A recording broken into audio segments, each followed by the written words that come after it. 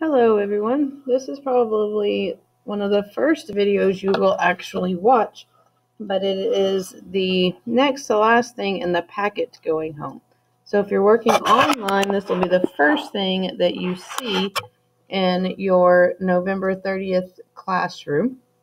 But if you're going through your packet, it's one of the last things you'll actually do. This is actually called the Rogue Runner, and it has 4 different clues to help you solve a problem, like a riddle. But we are not going to actually do the whole riddle. We're just going to go through the clues since we're not in class with you guys. So on the first clue, clue 1, what is the ratio of triangles to circles in each row? Triangles to circles. So as you can see in their example, there's 2 triangles to 3 circles. So anywhere you see 2 to 3, you would put your H just like they did. Okay? Over here, what is the ratio of shoes to caps? Shoes to caps. Shoes, 1. To caps, 2. So anywhere we see 1 to 2, we're going to put an S.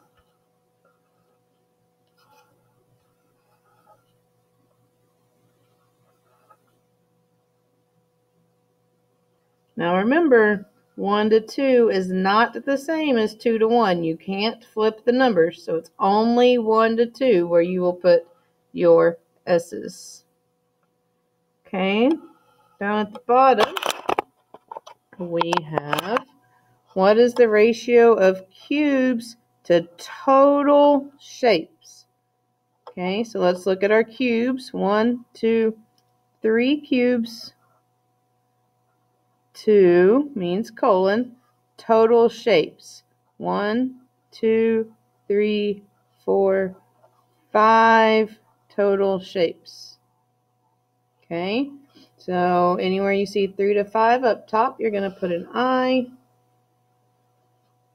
3 to 5. 3 to 5. 3 to 5.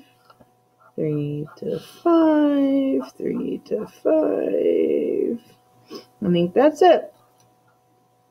Okay. Then down here again, the ratio of circles to total shapes. Circles, 1, 2. 2, colon, total shapes. 1, 2, 3, 4. 2, 2, 4. So you're going to put a U where you see 2 to 4. There's 1. I think that's it. We have a U. Okay, so you'll do the rest just like I did those. So that's clue number 1. Clue number 2 is unit rates. It tells you at the top up here, we're working on unit rates with this one. Okay, so remember, unit rates are, unit is 1, right? So if we have 12 chairs in 2 rows, they want to know how many chairs per row. In 1 row, how many chairs would there be? Okay, so you divide 12 divided by 2 equals 6. That's where the 6 came from. And they didn't put the U, so we will put the U where we see the number 6 and the number 6. Okay. 20 push-ups in 2 days. How many push-ups per day? 20 divided by 2 equals 10. So 10 push-ups per day. So when that's a 0, it's actually an O, and an O, and an O, and an O. Okay, so you're going to do that all the way down. Divide cookies per hour. Now look at this one. We want bottles per box. So you're going to divide bottles divided by boxes. Okay. Divide cookies divided by hours. Push-ups divided by days. Muffins divided by trays. Okay. Look at what your unit rate is to know which number comes first in the division problem. Okay. Hope that helps with clue number 2. Clue number 3, we're reducing ratios. Your favorite, simplifying fractions. Yay, our favorite.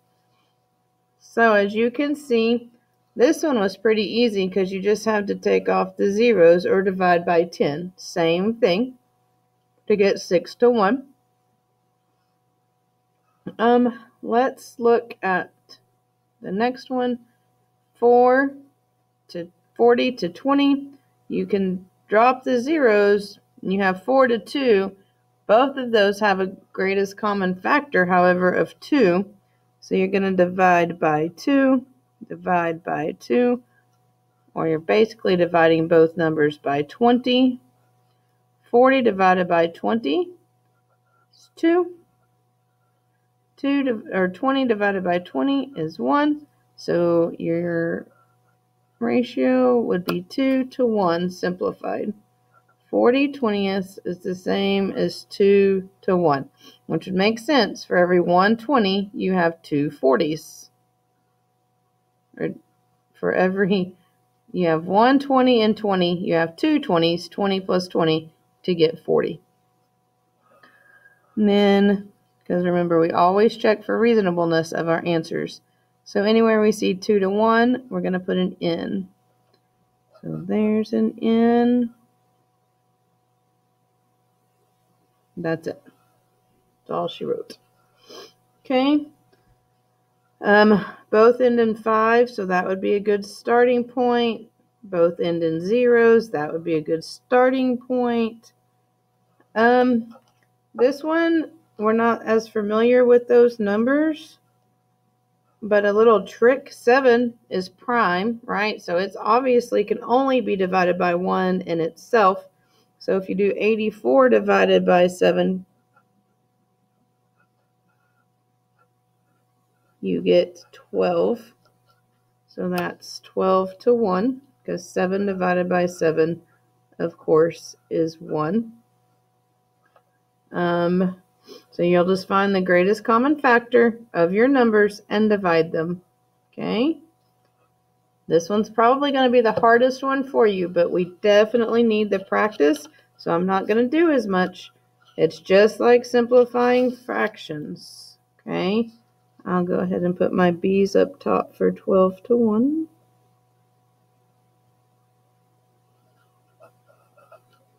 And it's also helpful that you kind of at least have some idea of what your answer is going to be because of what's on top, right? So that will help you to see if you're on the right path and if you've got it as small as it will go. All right, and the last clue, yes, we skipped clue number 4 and we go to clue number 5, which is more equivalent ratios. But instead of simplifying, we're going bigger.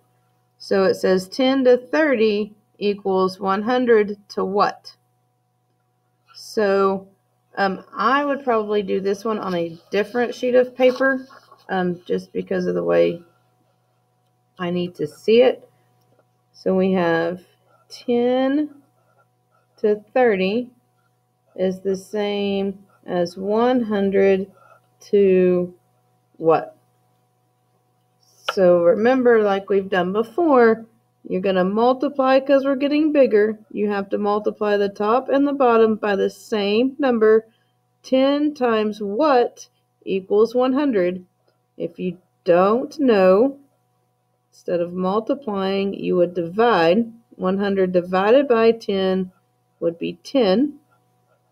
So 10 times 10 equals 100. 30 times 10 equals 300. That's where their 300 comes from. Okay, I'll go down because that's what we can see.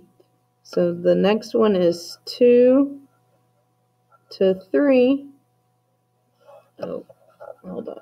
I got to write it this way. 2 to 3 is the same as 10 to what? Again, 2 times something equals 10. 2, 4, 6, 8, 10. So that would be 5. If you do what you do to the top, you must do to the bottom the same thing. 3 times 5 is 15. So in your box, you're going to say 2 to 3 is equal to 10 to 5 to 15. 10 to 15. So wherever you see your 15s, you're going to put an E.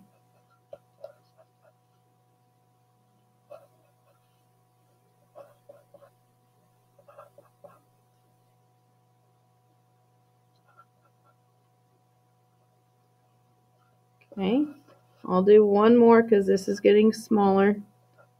12 to 15 equals 4 to what? Well, how do you get from 12 to 4? Well, we're getting smaller, which means we're going to have to divide, right? Here we were getting bigger, so we multiplied. Here we're getting smaller, so we divide. So then you can, 12 divided by what equals 4?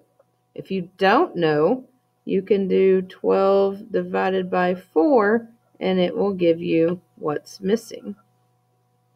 3. 15 divided by 3 equals 5. So this would be 12 to 15 is the same as 4 to 5. So wherever you see your 5s, you're going to put a C.